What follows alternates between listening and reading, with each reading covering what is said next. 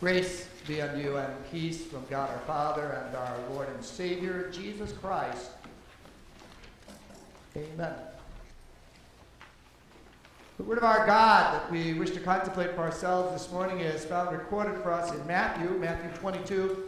We're really going to highlight verses 1 through 10. I'll mention verses 11 through 14, and we'll highlight for ourselves just verse 5. Come to the wedding banquet. Thus far, God's word. Let's continue, of course, with prayer. Heavenly Father, what an awesome thing it is that we hear your invitation. We have received your notice that there is a banquet prepared for your Son, Jesus Christ.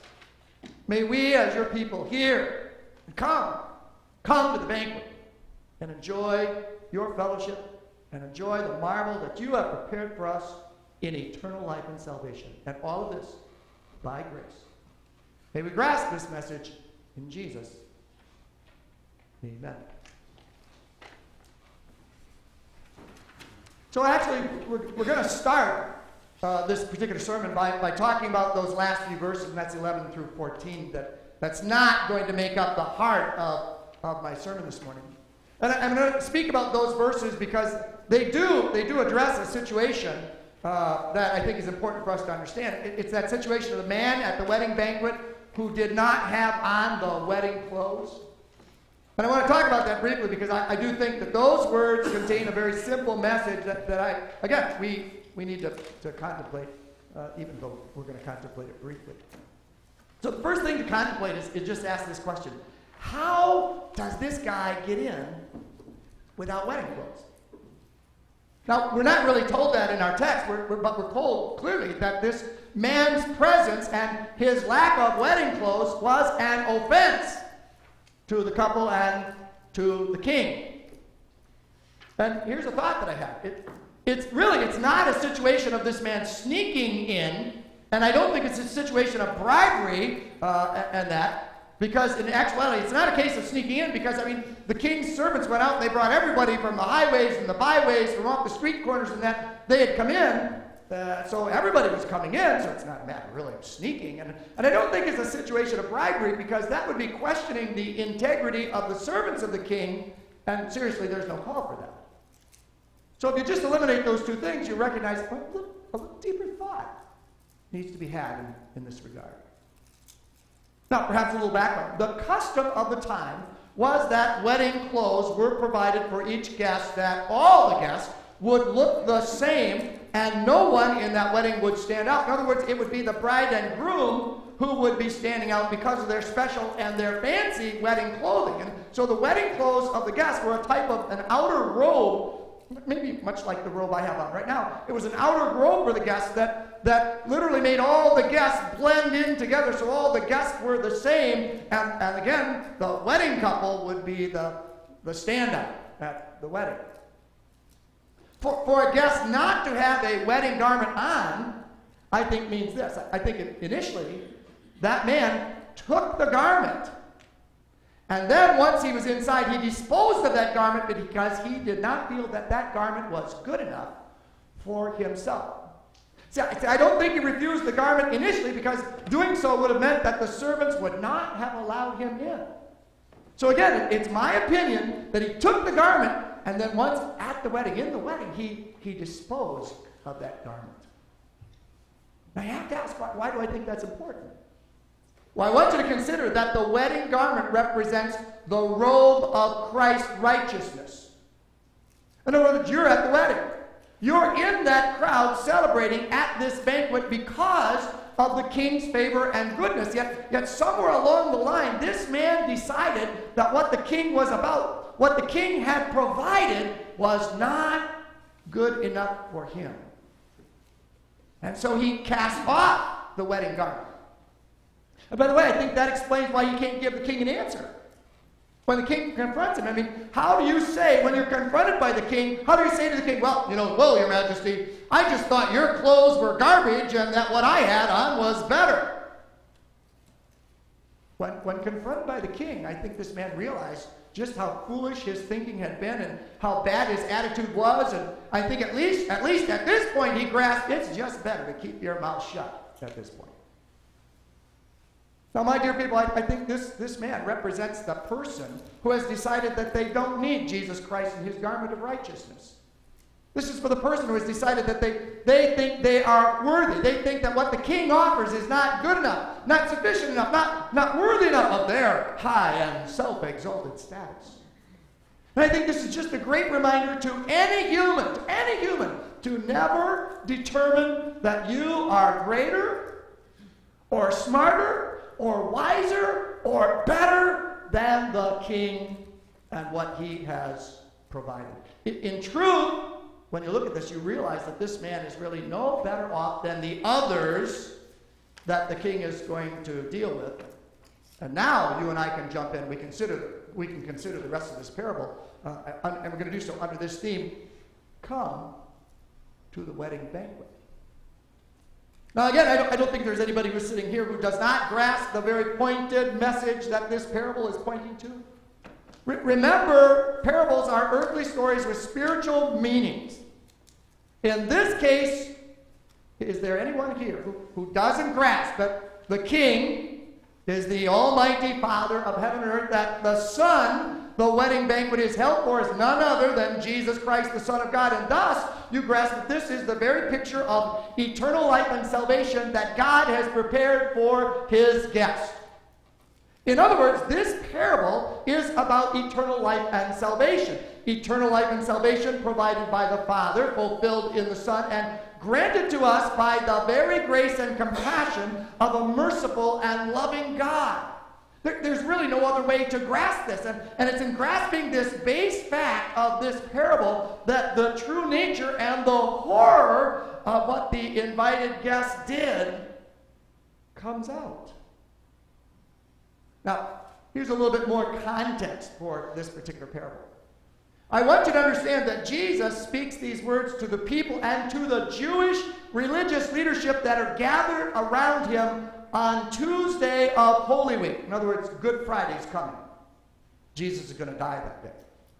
Now, this whole discourse really starts for us at the beginning of chapter 21. And chapter 21 is the triumphal entry of Jesus into Jerusalem. And then comes what the events of Monday, where Jesus cleansed the temple once again of all the money changers and those who were doing business in the temple courtyards. And don't forget that later on Monday, Jesus causes a fig tree to wither and die because it had no fruit on it. Now it's Tuesday morning. And now the opportunity arises for these Jewish religious leaders to confront Jesus. And what do they say? By what authority are you doing these things? Who gave you this authority? I don't know. You cause a tree to die overnight. Pay attention to this guy, but that's not the way they think. Now, honestly, these are kind of wide-reaching questions, aren't they? By the way, I think if Jesus had done nothing more in the past 3 years but do some teaching and gather some disciples, I don't think these questions would have been asked.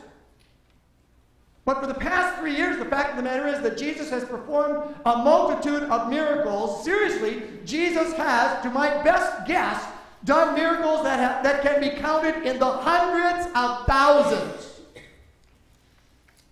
And I can also tell you that these men knew, they're the religious leadership, and they would have thoroughly investigated everything about Jesus. They knew every aspect and fact about the life of Jesus. Yep. They knew about the virgin birth.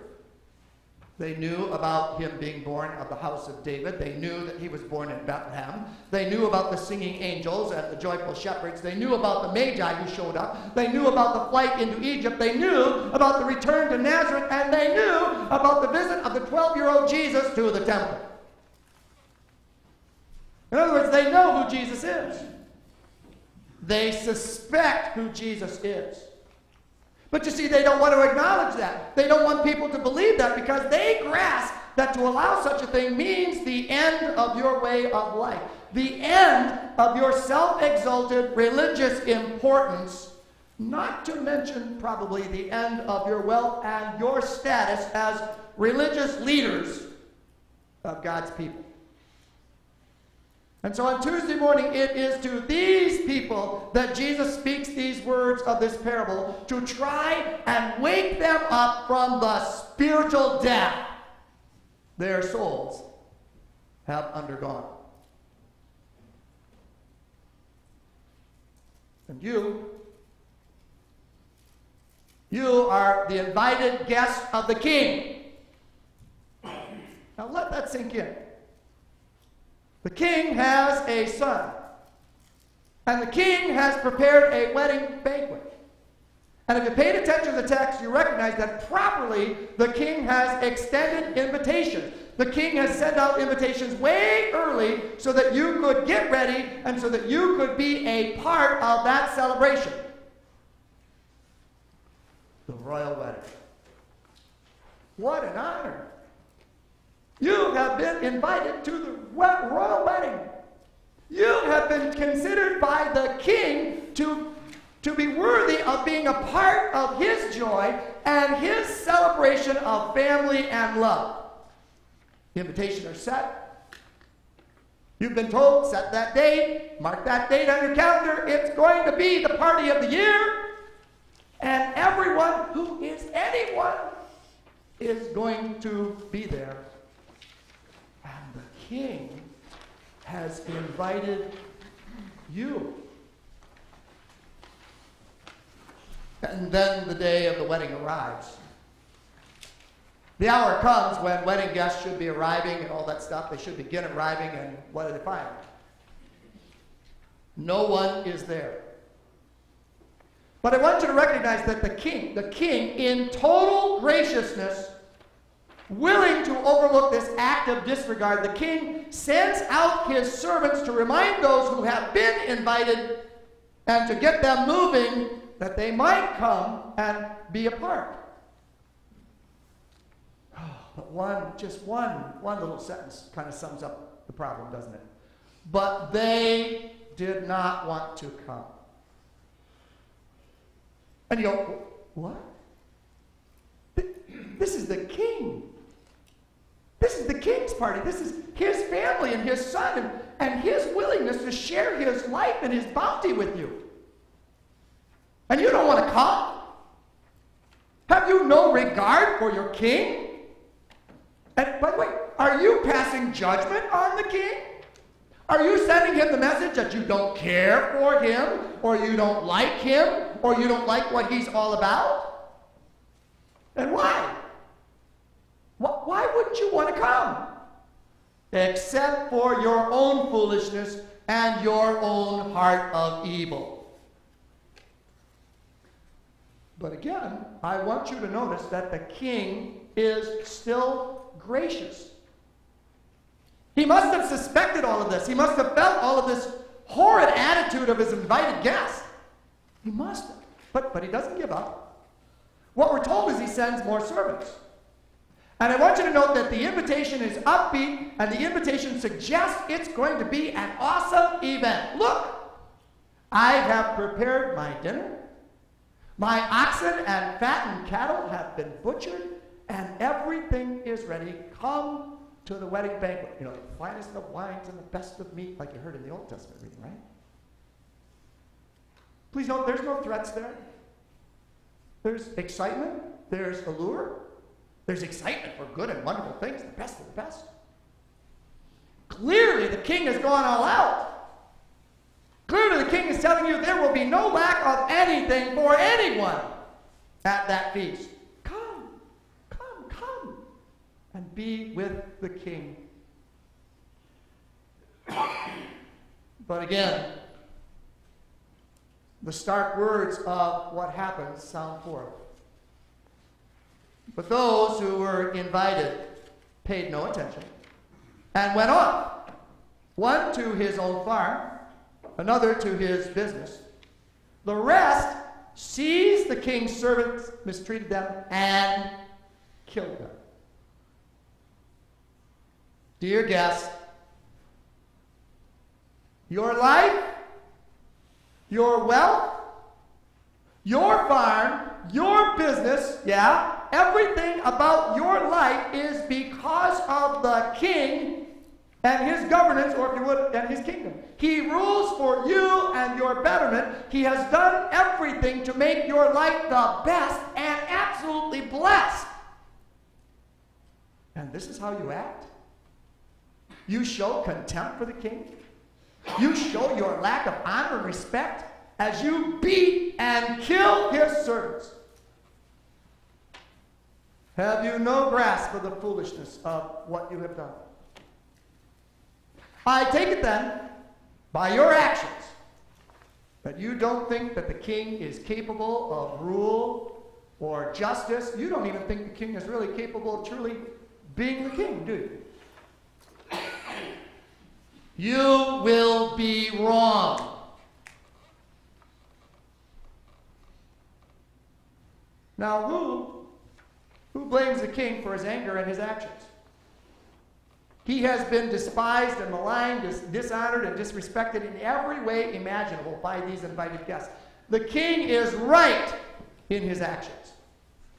And I think these words today serve for all the world who has decided that the Lord God is not worthy, that the Lord God is not worthy of being paid attention to, or the Lord God is not worthy in any way for them. And it doesn't matter what your excuse is. Only that you have dishonored and you have despised the true and only God. This God who so loved you, that he sent his Son to die for your sins and to grant you the status of being an invited guest. And I simply plead with you, I plead with all, please, please, do not treat the wonder of God and Jesus in this way. Now, the wonder of this parable is what follows. Then he said to his servants, the wedding banquet is ready, but those who were invited were not worthy. So go to the main crossroads and invite as many as you find to the wedding banquet. Those servants went out to the roads and gathered together everyone they found, both good and bad, and the wedding hall was filled with guests. And I want to tell you, dear people, it's those words that lift up my spirit, those words that cause me to be filled with joy and thanks to God. Because I readily recognize that I am one of those who has come from the highways and the byways of the world. And I might have been a well-dressed traveler on the road, or, more likely, I was perhaps a scheming thief along that road, ready to rob you. For you see, you have to understand that the good and the bad are brought in. But the king has extended his invitation to all. The king wants to share his banquet and the joy of family with any and with all who will come and who will be a part. It does not matter what you were as you were on the road. What matters is that you heard the invitation, you heard the call to come and be a part of the king's life and banquet. You did not give an excuse. You did not go about your business. You did not abuse and misuse the messengers of the king. In fact, you, probably just in shock, with awe and wonder, you simply believed the message. You heard that the king wanted you to come and to be a part of his banquet. And then you found out that that king had a garment, a wedding garment, just for you. And you are at that wedding. You are on the same and equal footing with all who are gathered there. You are a guest. You are a valued participant. You are a grateful soul who knows the love of the king on this day. The love of the king on this day is yours. Now, dear people, I'm guessing that you grasp the total wonder and awe of what is being taught here. God in his grace and love wants all to come. God in his grace wants all to come and be a part of his banquet, of his gift of eternal life and salvation with his Son. It is not God's desire to hurt and harm. It's not God's desire to suppress or browbeat, but it is his desire to share his goodness and his love with those who would come.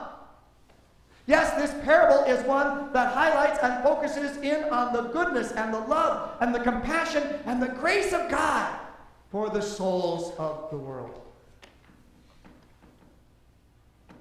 Now, if you want, you can do what the world does. Let's pay attention to the world. You recognize these words are true. You can focus in on those who did not come, and you can focus in on what happened to them. That's what the world does with the Lord our God. They see or they hear about the righteous and the just actions of the Lord, and they condemn that as horrid and totally unloving, and they never once give any thought to the wrong and evil actions of the invited who despised and hated the Lord. Oh, you can do that. But again, I'm going to simply tell you that what you will have done is you'll have just made yourself one of them, one of those invited guests to refuse to come.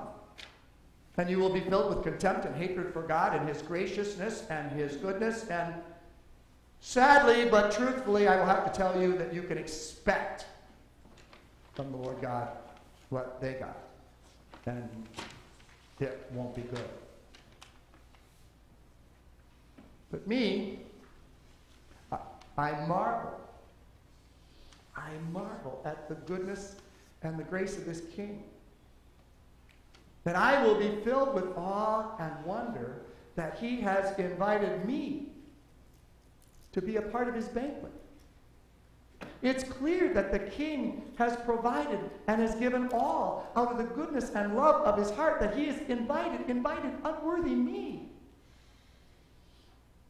And my heart is filled with joy and gladness because in truth the actions of this King, his grace and his love has forever changed my life. And I am grateful. And I am humbled.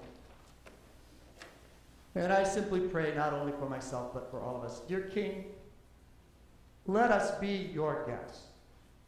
And let us be your servants now and forever. Amen.